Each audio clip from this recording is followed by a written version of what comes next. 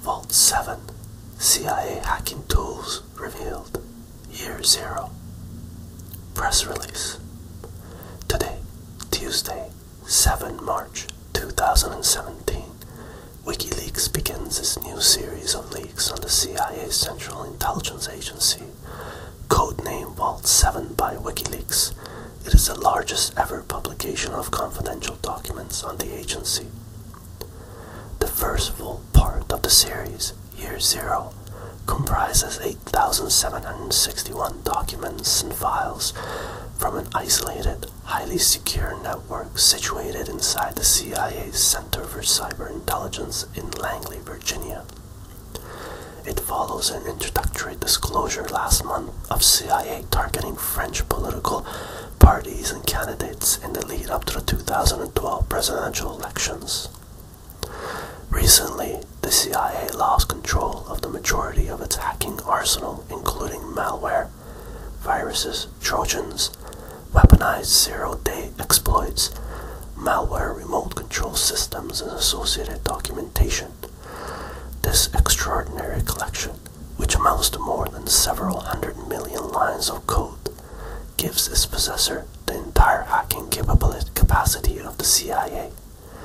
The archive appears to have been circulated among former US government hackers and contractors in an unauthorized manner, one of whom has provided Wikileaks with portions of the archive.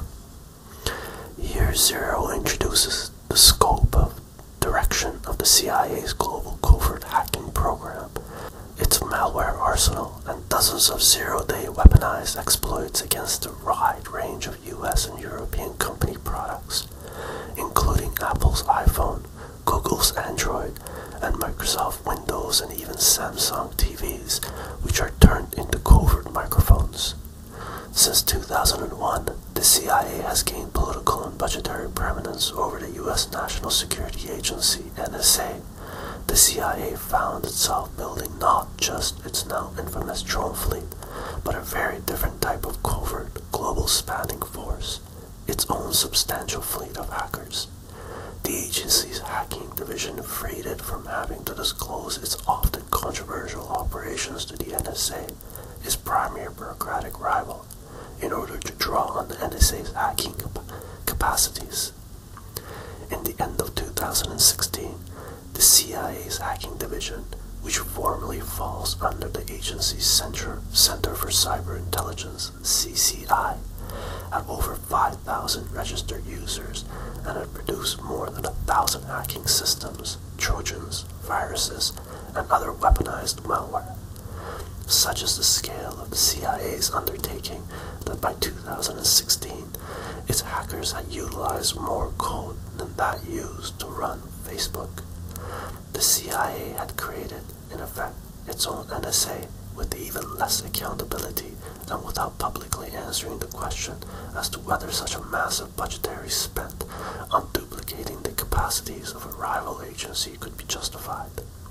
In a statement to Wikileaks, the source details policy questions that they say urgently need to be debated in public, including whether the CIA's hacking capabilities exceed its mandated powers and the problem of public oversight of the agency. The source wishes to initiate a public debate about the security, creation, use, proliferation, and democratic control of cyber weapons. Once a single cyber weapon is loose, it can spread around the world in seconds to be used by rival states, cyber mafia, and teenage hackers alike. Julian Assange, Wikileaks director, stated that there's an extreme proliferation risk in the development of cyber weapons.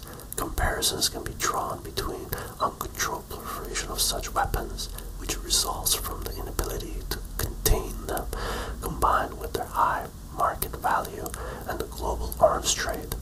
But the significance of Year 0 goes well beyond the choice between cyber war and cyber peace. The disclosure is also exceptional from a political, legal, and forensic perspective. Wikileaks has carefully reviewed the Year 0 disclosure and published substantive CIA documentation while avoiding the distribution of arms cyber weapons until a consensus emerges on the technical and political nature of the CIA's program and how such weapons should analyze, disarm, and published. Wikileaks has also decided to redact and anonymize some identifying information in year 0 for in-depth analysis. These redactions include tens of thousands of CIA targets and attack machines throughout Latin America, Europe, and the United States. While we are aware of the imperfect results of any approach chosen, we remain committed to our publishing model and note that the quantity of published pages in Vault 7 Part 1, Year 0, already eclipses the total number of pages published over the first 3 years of Edward Snowden's NSA leaks. Analysis. CIA malware targets iPhone, Android, smart TVs. CIA malware and hacking tools are built by EDG, Engineering Development Group, a software development group within CCI, Center for Cyber Intelligence, a department belonging to the CIA's DDI, Directorate for Digital Innovation. The DDI is one of the 5 major directorates of the CIA. See this organization chart of the CIA for more details. The EDG is responsible for the development, testing, and operational support of all backdoor exploits, malicious payloads, trojans, viruses, and any other kind of malware used by the CIA in its covert operations worldwide. The increasing sophistication of surveillance techniques has drawn comparison with George Orwell's 1984, but Weeping Angel, developed by the CIA's Embedded Devices branch, EDB, which infests smart TVs, transforming them into covert microphones, is surely its most emblematic realization.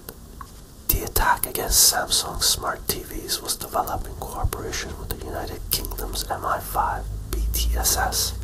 After infestation, Weeping Angel places the target TV in a fake off mode so that the owner falsely believes the TV is off when it is on. In fake off mode, the TV operates as a bot, recording conversations in the room and sending them over the internet to a covert CIA server.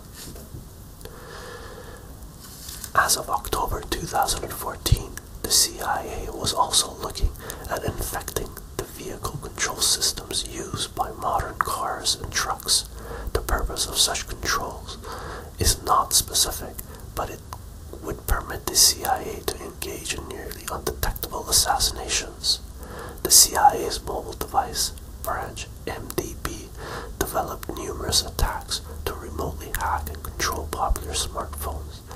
Infected phones can be instructed to send the CIA the user's geolocation, audio and text communication, as well as covertly activate the phone's camera and microphone. Despite iPhone's minority share, 14.5% of the global smartphone market in 2016, a specialized unit in the CIA's mobile development branch produced malware to infest, control, and exfiltrate data from iPhones and other Apple products running iOS, such as iPads. CIA's arsenal includes numerous local and remote zero-day developed by CIA or obtained from GCHQ, NSA, FBI, or purchased for cyber arms contractors such as Bait Shop. The disproportionate focus on iOS may be explained by the popularity of iPhone among social, political, diplomatic, and business elites.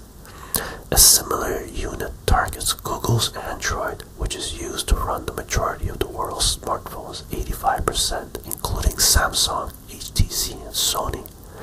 1.15 billion Android-powered phones were sold last year. Year 0 shows that as of 2016, the CIA had 24 weaponized Android 0 days, which it has developed itself and obtained from GCHQ, NSA, and cyber arms contractors.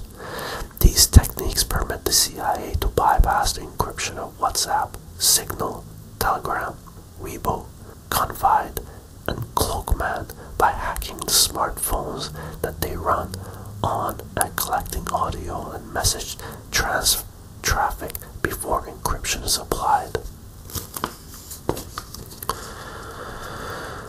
The CIA malware targets Windows, OS X, Linux routers. The CIA also runs a very substantial effort to infect and control Microsoft Windows users with its malware.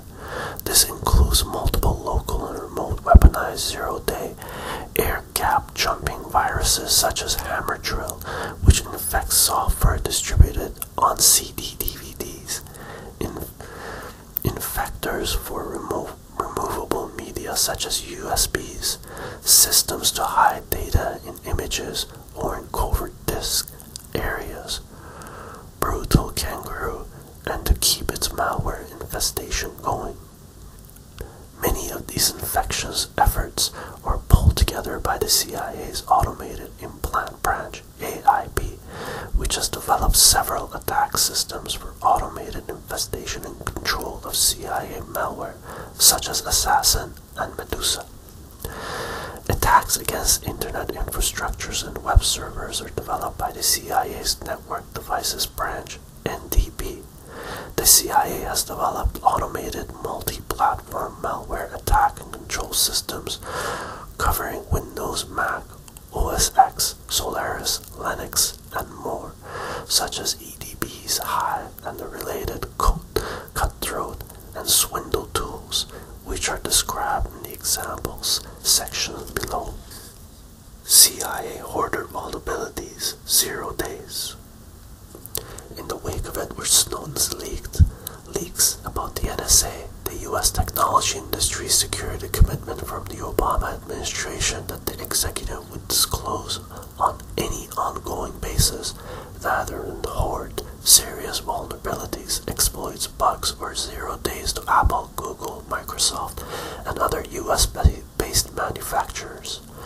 Serious vulnerabilities not disclosed to the manufacturers places huge swaths of the population and critical infrastructure at risk to foreign intelligence or cyber criminals who independently discover or hear rumors of the vulnerability. If the CIA can discover such vulnerabilities, so can others. The US government's commitment to the vulnerabilities equities process came after significant lobbying by US technology companies who risk losing their share of the global market over real and perceived hidden vulnerabilities. The government stated that it would disclose all pervasive vulnerabilities discovered after 2010 on an ongoing basis. Year Zero documents show that the CIA breached the Obama administration's commitments. Many of the vulnerabilities used in the CIA's cyber arsenal are pervasive, and some may already have been found by rival intelligence agencies or cyber criminals. As an example, specific CIA malware revealed in Year Zero is able to penetrate, infest, and control both the Android phone and iPhone software that runs or has run presidential Twitter accounts. The CIA attacks this software by using undisclosed security vulnerabilities, 0 days, possessed by the CIA. But if the CIA can hack these phones, then so can everyone else who has obtained or discovered the vulnerability. As long as the CIA keeps these vulnerabilities concealed from Apple and Google, who make the phones, they will not be fixed and the phones will remain hackable. The same vulnerabilities exist for the population at large, including the US Cabinet, Congress, top CEOs, system administrators, security officials, and engineers. By hiding the security flaws from manufacturers like Apple and Google, the CIA ensures that it can hack everyone at the expense of leaving everyone hackable. Cyber warfare programs are a serious proliferation risk. Cyber weapons are not possible to keep under effective control. While enormous cost and visible infrastructure involved in assembling enough fissile material to produce a critical nuclear mass. Cyber weapons, once developed, are very hard to retain. Cyber weapons are in fact just computer programs which can be pirated like any other. Since they are entirely comprised of information, they can be copied quickly with no marginal cost. Securing such weapons is particularly difficult since the same people who developed and used them have the skills to exfiltrate copies without leaving traces, sometimes by using the very same weapons against the organizations that contain them. There are substantial price incentives for government hackers and consultants to obtain copies, since there is a global vulnerability market that will pay hundreds of thousands to millions of dollars for copies of such weapons. Similarly, contractors and companies who obtain such weapons sometimes use them for their own purposes, obtaining advantage over their competitors in selling hacking services. Over the last 3 years, the United States intelligence sector, which consists of government agencies such as the CIA and NSA, and their contractors such as Booz Allen Hamilton, has been subject to unprecedented series of data exfiltrations by its own workers. A number of intelligence community members, not yet publicly named, have been arrested or subject to federal crime investigations in separate incidents.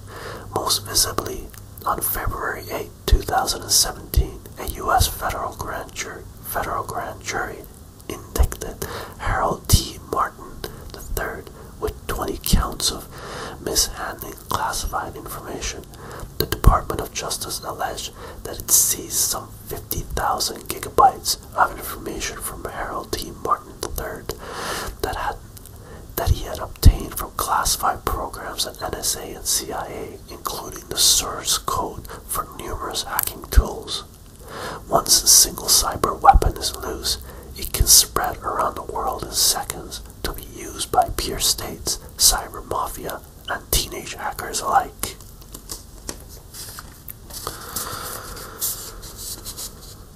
U.S. consulate in Frankfurt is a covert CIA hacker base. In addition to its operations in Langley, Virginia, the CIA also uses the U.S. consulate in Frankfurt as a covert base for its hackers covering Europe, the Middle East, and Africa. The CIA hackers operating out of Frankfurt Consulate, Center for Cyber Intelligence Europe, or CCIE, are given diplomatic blank passports and State Department cover. The instructions for incoming CIA hackers make Germany's counterintelligence efforts appear inconsequential. Breeze through German customs because you have your cover for action story down pat, and all they did was stamp your passport. Your cover story for this trip. Question: why are you here? Answer: support technical consultation at the consulate. Two earlier Wikileaks publications give further details on CIA approaches to customs and secondary screening procedures.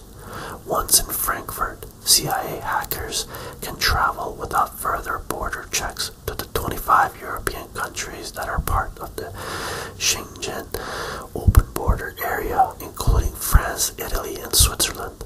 A number of the CIA's electronic attack methods are designed for physical proximity.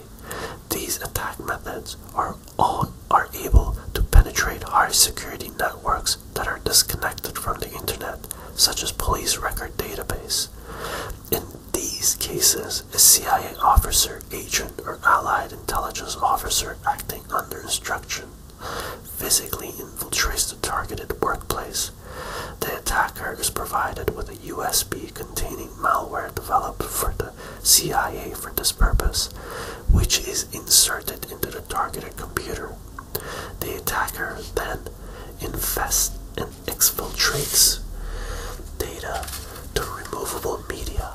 For example, the CIA Attack Center system, fine dining, provides 24 decoy applications for CIA spies to use. 2 witnesses. The spy appears to be running a program showing videos, example VLC, presenting slides, Perezi, playing a computer game, Breakout 2, 2048, or even running a fake virus scanner, Kaspersky, McAfee, Sophos. But while the decoy application is on the screen, the underlying system is automatically infected and ransacked. How the CIA dramatically increases proliferation risks. In what is surely one of the most astounding intelligence own goals in living memory, the CIA structured its classification regime such that the most market value part of Vault 7, the CIA's weaponized malware, implants plus 0 days, listening post LP, and command control C2 systems. The agency has little legal recourse. The CIA made these systems unclassified. Why the CIA chose to make its cyber arsenal unclassified reveals how concepts developed for military use do not easily cross over to the battlefield of cyber war. To attack its target, the CIA usually requires that its implants communicate with their control programs over the internet. If CIA implants, command and control, and listening post software were classified, then CIA officers could be prosecuted or dismissed for violating rules that prohibit placing classified information onto the internet. Consequently, the CIA has secretly made most of its cyber spying war code unclassified. The US government is not able to assert copyright either, due to restrictions in the US Constitution. This means that cyber arms manufacturers and computer hackers can freely pirate these weapons if they are obtained. The CIA has primarily had to rely on obfuscation to protect its malware secrets. Conventional weapons such as missiles may be fired at the enemy, i.e. into an unsecured area. Proximity to or impact with the target detonates the ordnance, including its classified parts.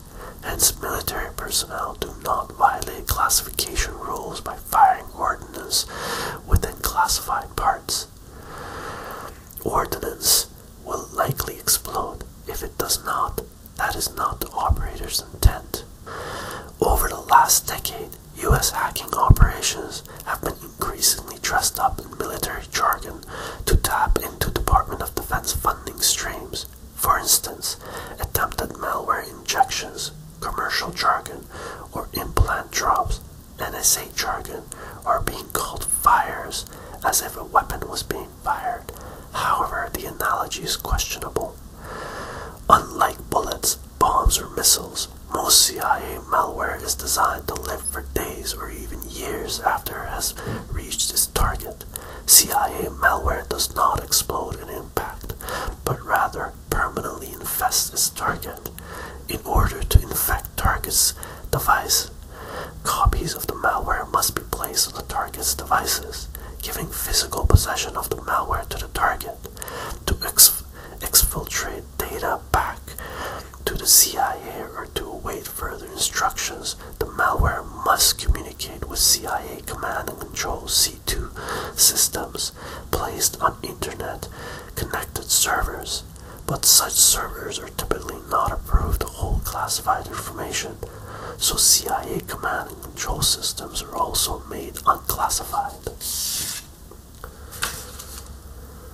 A successful attack on a target's computer system is more like a series of complex stock maneuvers in a hostile takeover bid, or the careful planting of rumors in order to gain control over an organization's leadership rather than firing a weapons system.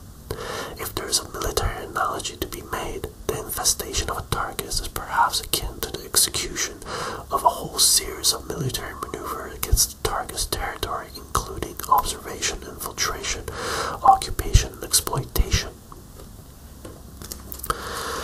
Evading forensic and antivirus. A series of standards lay out CIA malware infestation patterns, which are likely to assist forensic crime scene investigations, as well as Apple, Microsoft, Google, Samsung, Nokia, BlackBerry, Siemens, and antivirus companies attribute and defend against attacks.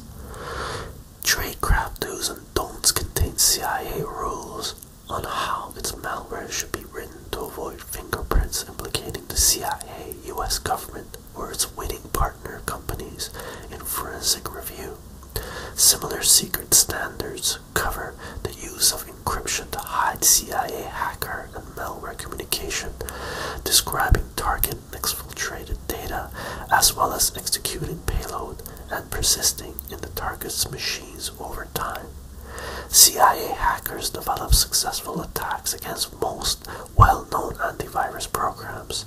These are documented in AV defeats, personal security products, detecting and defeating PSPs, and PSP debugger RE avoidance. For example, Commando was defeated by CIA malware placing itself in the Windows recycle bin, while Commando 6.x has a gaping hole of doom.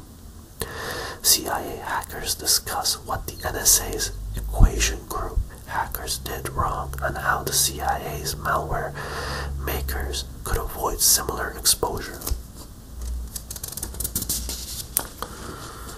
Examples: the CIA's Engineering Development Group EDG management system contains around 500 different projects, only some of which are documented by year 0, each with their own sub-project, malware and hacker tools. The majority of these projects related to tools that are used for penetration, infestation, implanting control, and exfiltration. Another branch of development focuses on the development and operation of listening post LP and command and control C2 systems used to communicate with and control CIA implants. Special projects are used to target specific hardware, from router to smart TVs. Some example projects are described below, but see the table of contents for the full list of projects described by Wikileaks year 0.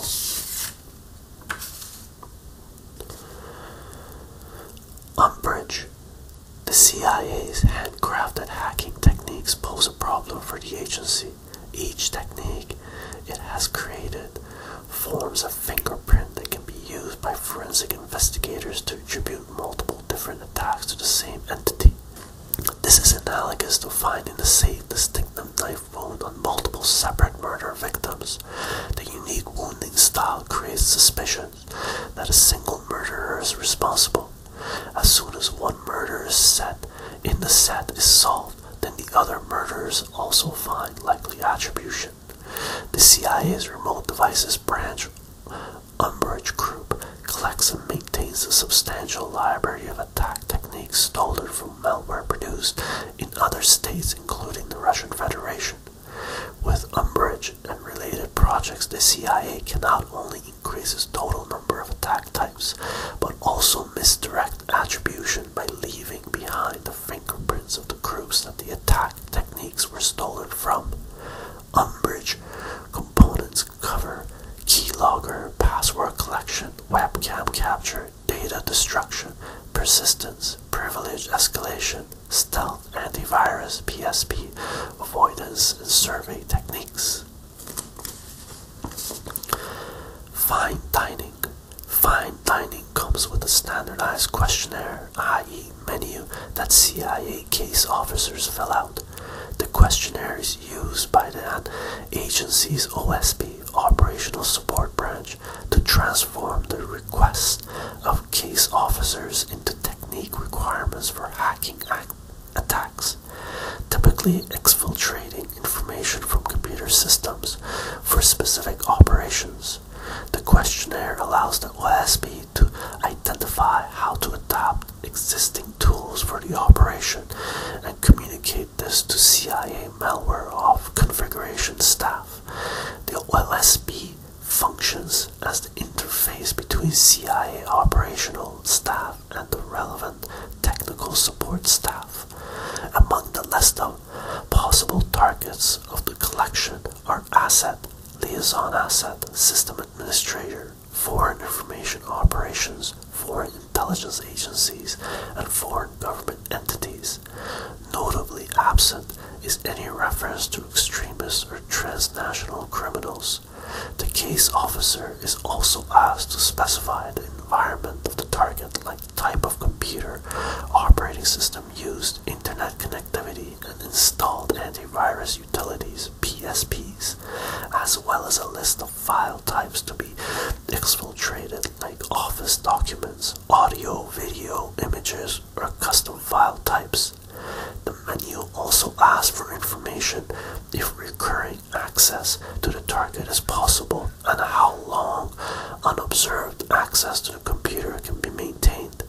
This information is used by the CIA's chycho software. See below to configure a set of CIA malware suited to the specific needs of an operation. Improvise. chycho.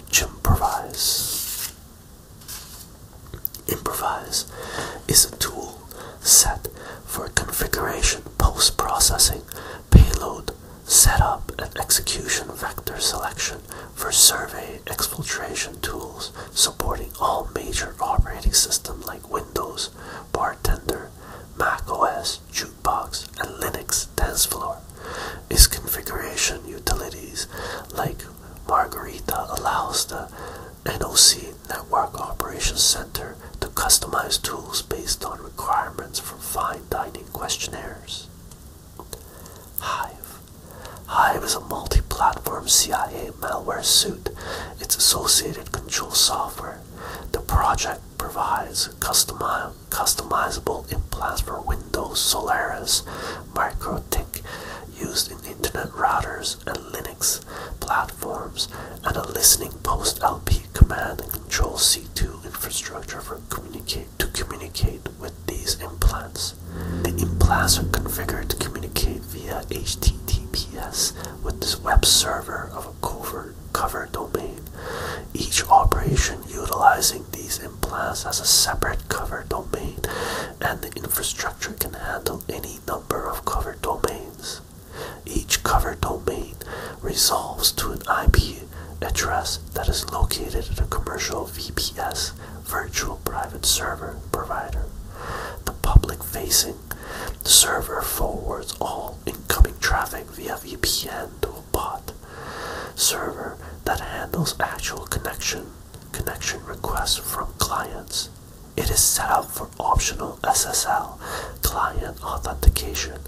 If a client sends a valid client certificate, only implants can do this. The connection is forwarded to the Honeycomb tool server that communicates with the implant. If a valid certificate is missing, which is the case if someone tries to open the cover domain website by accident, the traffic is forwarded to cover server that delivers an unsuspicious looking website. The Honeycomb tool server receives exfiltrated information from the implant. An operator can also task the implant to execute jobs on the target computer, so this tool server acts as a C2 command and control server for the implant. Similar functionality, though limited to Windows, is provided by the Rick Bobby project. See the classified user and developer guide for Hive. Frequently asked questions. Why now? Wikileaks published as soon as its verification analysis were ready. In February, the Trump administration has issued an executive order calling for a cyber war review to be prepared within 30 days. While the review increases the timelines and relevance of the publication, it did not play a role in setting the publication date. Redactions. Names, email addresses, and external IP addresses have been redacted in the releases. 70,875 redactions in total until further analysis is complete. Number 1. Over-redaction.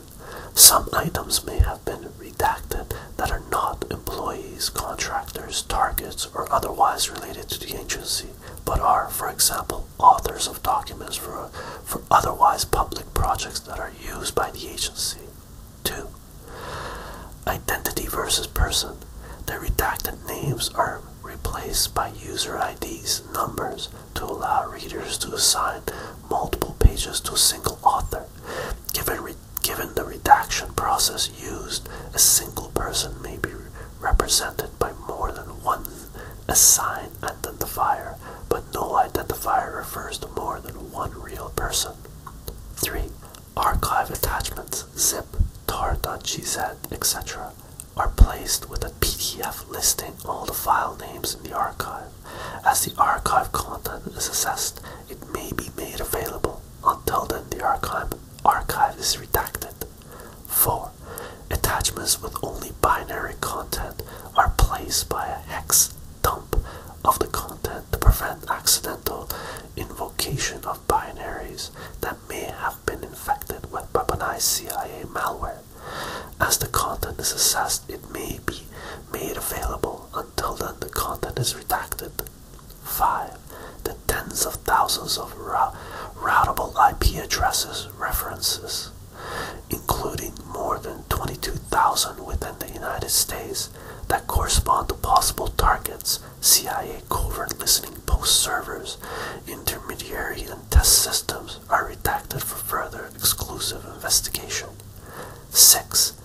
Binary files of non-public origin are only available as dumps to prevent accidental invocation of CIA malware-infected binaries. Organizational chart. The organizational chart corresponds to the material published by Wikileaks so far. Since the organizational structure of the CIA below the level of directorates is not public, the placement of the EDG and its branches within the org chart of the agency is reconstructed from information contained in the documents released so far. It is intended to be used as a rough outline of the internal organization. Please be aware that the reconstructed org chart is incomplete and the internal reorganizations occur frequently. Wikileaks pages. Year 0 contains 7,818 web pages with 943 attachments for the internal development groupware. The software used for this purpose is called Confluence, a proprietary software from Atlassian. Web pages in this system, like in Wikipedia, have a version history that can provide interesting insights on how documents evolved over time. The 7,818 documents include these page histories for 1,136 latest versions. The order of named pages within each level is determined by date, oldest first. Page content is not present if it was originally dynamically created by the Confluence software, as indicated in the reconstructed page. What time period is covered? The years 2013 to 2016. The sort order of the pages within each level is determined by date, oldest first. Wikileaks has obtained the CIA's creation last modification date for each page, but these do not yet appear for technical reasons. Usually the data can be discerned or approximated from the content of the page order. If it is critical to know the exact time date, contact Wikileaks. What is Vault 7? Vault 7 is a substantial collection of material about CIA activities obtained by Wikileaks. When was each part of Vault 7 obtained? Part 1 was obtained recently and covers through 2016. Details on the other parts will be available at the time of publication. Is each part of Vault 7 from a different source?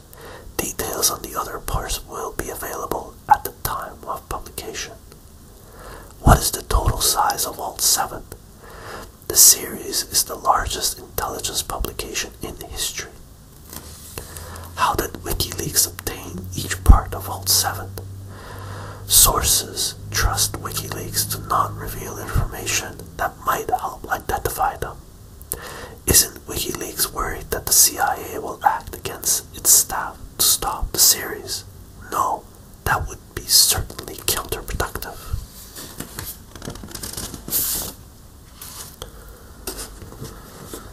Has Wikileaks already mined all the best stories? No, Wikileaks has intentionally not written up hundreds of impactful stories to encourage others to find them and so create expertise in the area to subsequent parts in the series. There, look, those who demonstrate journalistic excellence may be considered for early access to future parts.